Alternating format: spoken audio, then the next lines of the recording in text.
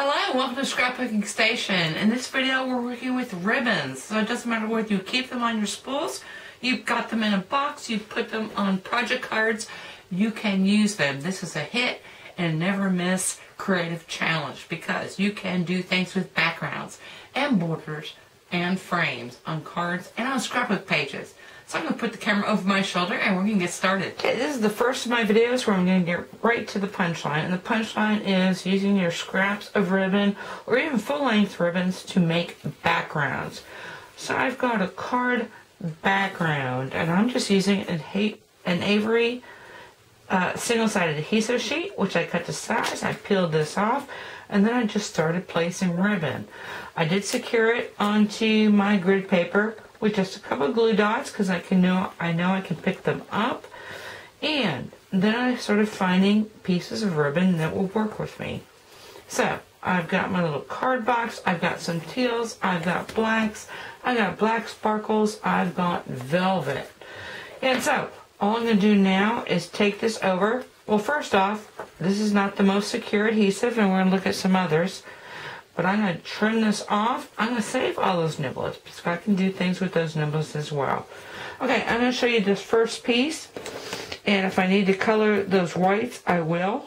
And actually, that is the plan, to color these whites. I don't know if I've got the right colors here, but I will play with that and I'll be back. I'm going to create one more background, and that's because I want to use a different adhesive. This is a Sizzix permanent adhesive sheet. It's really not a sheet, it's really just kind of glue on the back. So I cut it to the same size. Don't need to go 90 degrees. And the other thing I'm introducing here is some cardstock. And the only thing you want to do is make sure that you're making the most of it. I'm just going to come from a corner to corner. And actually, once I get here, I really don't need the grid sheet at all. Now I'm just going to start layering my ribbon. And again, I'm using a turquoise, silver, and black motif. So I'm going to come back with this finished piece. It does stick much more nicely than the Avery, and I'll give credit for that. Okay, once I get here, I've got two panels. So this first one was just an Avery sheet. I did have to add actually quite a bit of glue. I'm going to frame it, so I'm not all that worried about the edges, and I just trimmed it with my paper snips. Of course, all my whites I colored with my Taken with Teal or turquoise color Stampin' Right marker. Over here, much easier. And I meant to say that I peeled off that layer onto a piece of black cardstock. And this way, because it's not a sheet. They call it an adhesive sheet, but it's really not a sheet. You need to bag it with something. And then, of course, added my cardstock. Didn't have to ink anything. And then I just took it with a straight edge and my Olfa cutter and trimmed off the pieces. I am going to save pieces later on. I don't think I need these pieces. Anyway, I will be back with the finished cards. Okay, this is the first finished project. So I took that background on an Avery sheet and put it on my card front. And I'm going to talk about the interior first in a little bit. But so I've got my stripes. They're very textural. So I've got velvets, I've got silvers, inked, packaging, all that kind of good stuff. My subscribers know that I just don't layer. So I've got a piece of specialty silver linen paper. And so I cut the frame. I'm going to save this for something else. In the case of my teal velvet, you know what? I extended it a little bit in. I'm going to save this for something else. And even just the black base, because this is a really thick cardstock, I'm going to save that for something else. And actually, if I were to pile these on top of these other, I've got another front. So let's open this, because this is kind of interesting. This is actually the piece of foiled and very thick cardstock, foiled pattern cardstock. Here's another piece, but the problem is this is single-sided. So this makes a great interior. Of course, I'm working on black, and so I got a piece of colored vellum, some dazzle stickers here. I've got dazzle stickers here.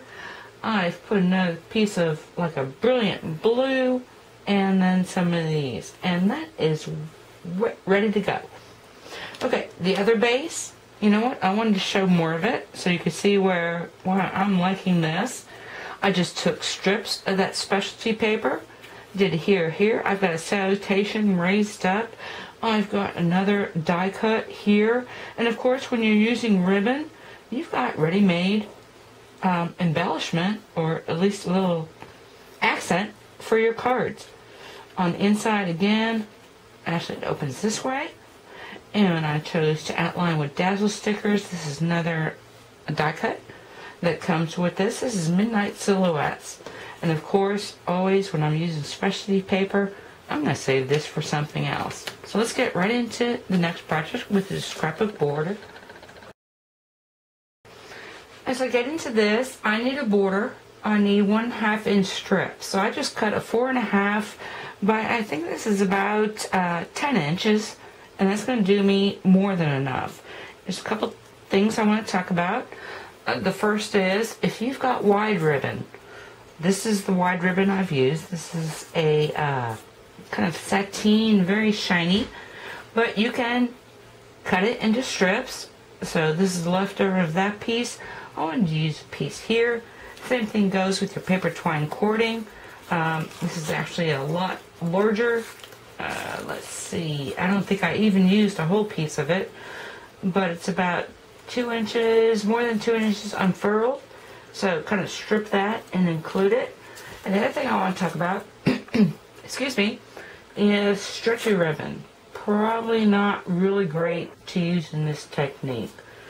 So I placed this on my grid sheet as a whole piece and put my ribbons across. I'm probably going to actually end up peeling off that stretchy ribbon because I don't like it. I tried gluing it and everything else. Something to live and learn by. And so now I'm going to go ahead and peel off the back. Another thing to live and learn by, I used my Sizzix sheet, and I should not have used that, because as I peel this off, this is, again, not really a sheet. And so what I'm probably going to end up with is a lot of singular strips. And I'm going to work with that, but the next project I'm going to show you, we won't have to. Let me see what happens. Okay, so you can see as I'm peeling this back, it's a little bit filmy. It's probably not going to stay together. I'm going to get this onto my layout, and I'm going to show you this border. Okay, so here is a 2-page layout. And here's where I've used my 1.5 inch ribbon strips. Like I said, I kind of built them all together. If I'd used a better adhesive, this would have been a little bit less persnickety. But you can see each one of these pieces kind of came off independently.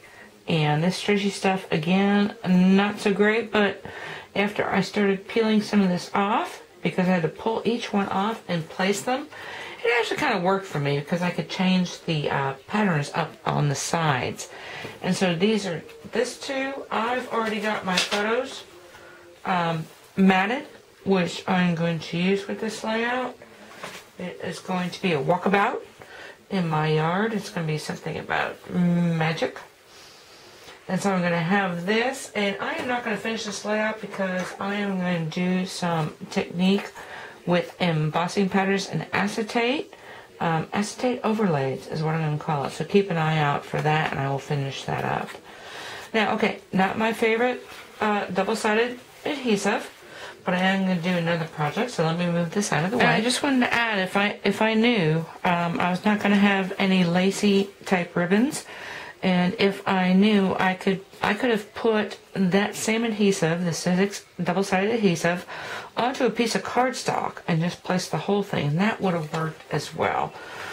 But when you've got lacy ribbons, not so much so. But this stuff is great. Well, first off, you can put a strip of it. This is a thin strip, and if you've never thought about framing your photographs, this is a 2-page layout. This is actually, I build it as 1 page. And then you just need to peel this off, and you've got this great layer. I'm going to show it. Of sticky, flip it over, and place it on your layout. So I'm going to do that. In fact, I want this corner my right side corner up, and I'm going to come across. I love peel and stick. And I actually want to pick this one up and tuck it under there. If I need to add a little spot of glue. The other great thing, of course, when you've got double-sided adhesive, I actually have got little corners back behind here. So you don't have to worry about covering up when you're using vellum. Wait, let me cut that up. I'll leave you some photographs of that, as well as far as I've gotten with this layout. And then we're going to look at the next piece, because we're going to switch adhesives.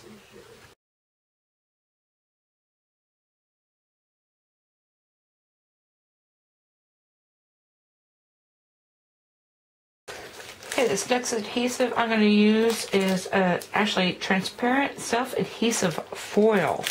They do refer to it as film in the back, but the great thing about this, and I'm just going to go ahead and waste a piece because I use this for inlays all the time. This is great for doing your ribbons, especially if you're using lacy ribbons, which is the first thing I'm going to do in my project. Yeah, so if I were to stick something on there, and however many pieces I want it, let me just need to kind of peel off the back layer. And I just grabbed a darker piece because what happens, I peeled off the top layer, and when you peel off the other layer, you've actually got a film.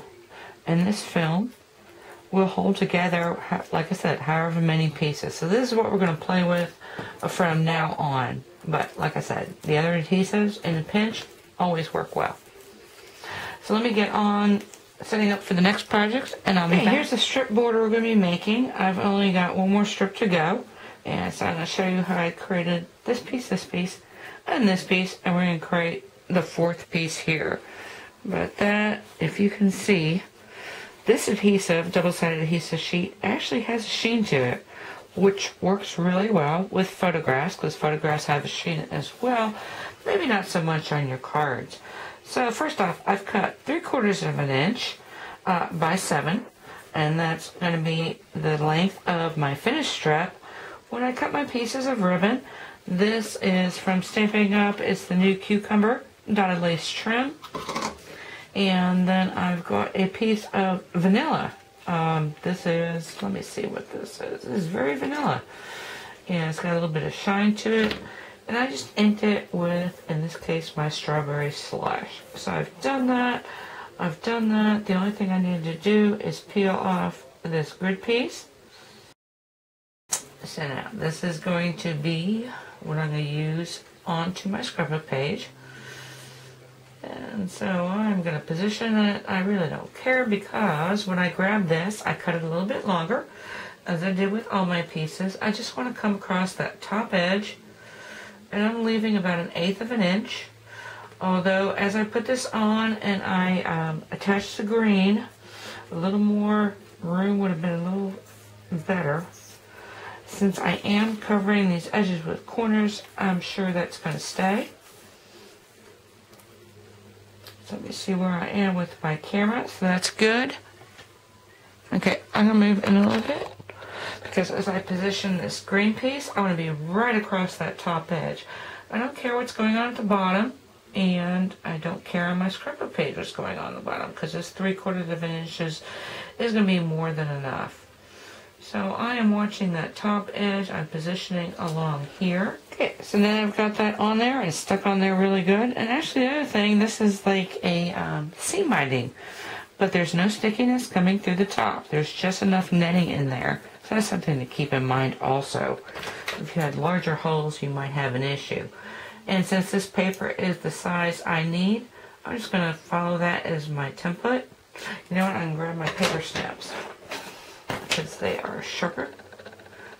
Cut along that edge. And throw those nibbles away and cut across the other edge. Okay, I've already pulled off that corner, but you're going to see when I pull off this whole piece, there is like this strip behind it, and that makes life really simple. So much nicer than glue, because it actually kind of stiffens up your ribbon as well. And now I'm going to come across this way. Like I said, I've got more than enough. I just want to go end to end because I know my corner is going to be covered. I'm going to stick that on there. And then I'm going to attach my other 2 strawberries. And I'll be back with this page. And I also did a border on the right side companion page. And let me back up a little bit. So here's my first page. Actually, if I want to slide some things in there, I still got room to do that. I've got 2 more strawberries for my corner. And that's how that looks. And I've already finished the right side companion page. And so I've got these 2 guys. I just did a little bit fatter piece here. Ooh. Didn't press that down quite good enough. Make sure I get that down there really good. I actually backed it with some pattern paper, but really pretty. Okay, what I'm going to do next is I'm going to try and duplicate. This is something from Split Photos and Focals. But I'm going to duplicate this background using ribbons. So again, I'm going to take a piece of this, full size, and then once I get my ribbons on there, slice it. So let me set up for that, and I'll be back.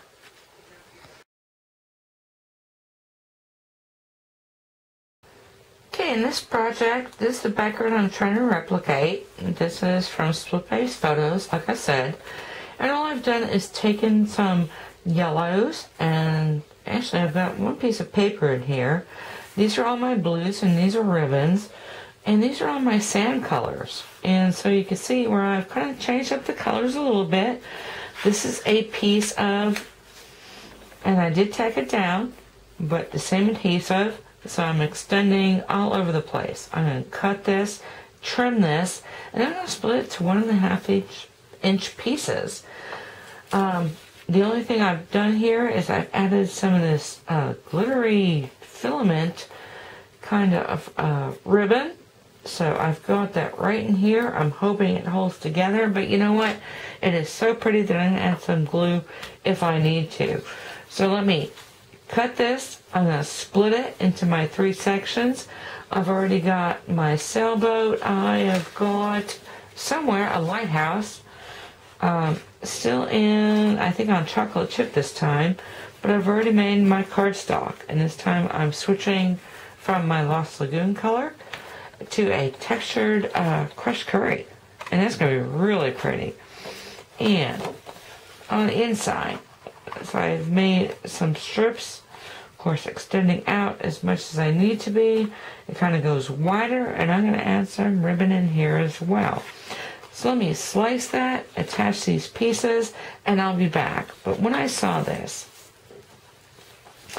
because I want to talk about that, everything has been straight across, and I love straight across, but I was thinking, oh my gosh, how fun.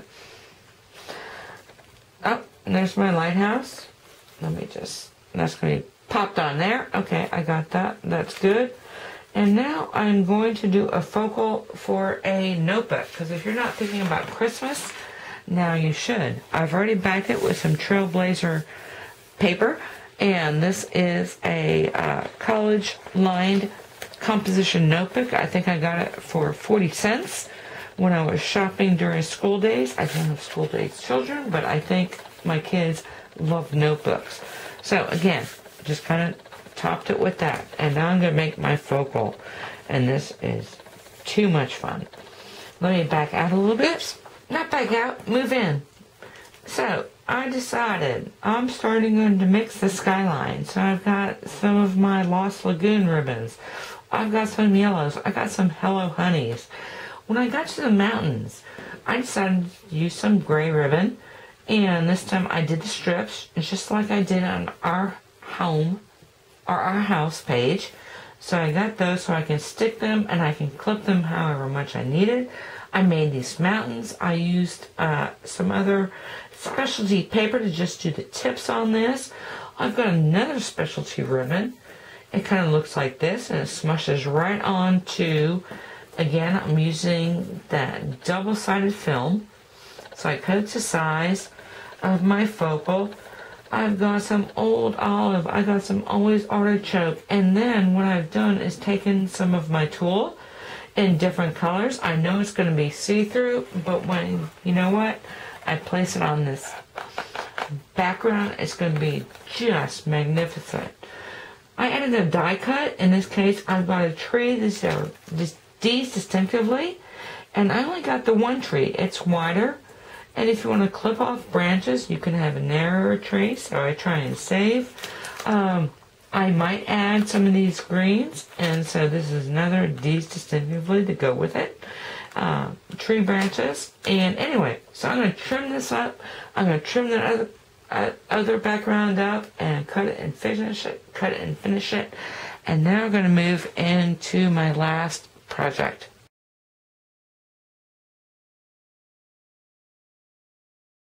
Okay, I had to come back and show this one little segment because once you make these panels and you split them, well, the great thing is, of course, that you've got 3 panels at the same time. But again, this double-sided adhesive works great, and I'm just going to position it right in between these. I'm just eyeballing because it's going to be so pretty. And then, of course, I've got my embossed die cuts to put on top. So I'll be back with this finished piece. So pretty. And again, 3 panels made all at once, then split, and then placed. Okay, so let me show you these 2 finished cards. And so what a great way to take a card design that you love. And this is one that I love. I've got a lighthouse, I've got boats, I've got birds, and I've got a salutation. Well, what a great way to make it kind of over and above. So split them. I decided not to split them equally, so I could have a crossover here, crossover here. Watch that split base photos, and then on the inside, really pretty. And of course, if you've got ribbon for your backing, you've got an automatic embellishment for your interior.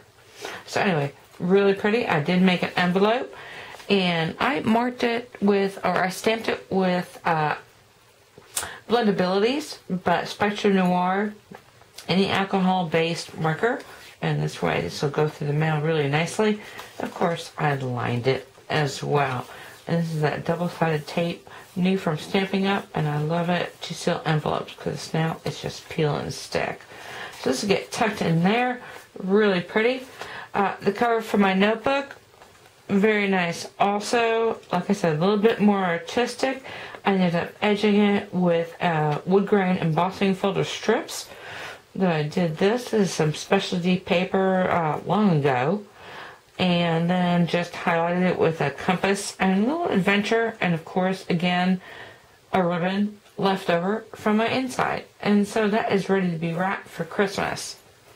And I want to show you the last piece. And so I'll be back with that. Alrighty, excited for this last project. I'm taking everything with me that I've done in the previous projects. So the first thing is I need a 7.5 by 7.5 inch square. And this is going to go on 8 by 8 page. This is going to be of my newest nephew. And this is a really large photo, and I think this background is going to be so pretty. I'm going to have to shrink this down a bit. But this is the guy that I want to highlight. And first thing I'm going to do is put some of my liquid glue. This is Tombow liquid glue, and if you just plop some dots and let them set, they're going to be tacky but not totally sticky because I want this on my grid paper.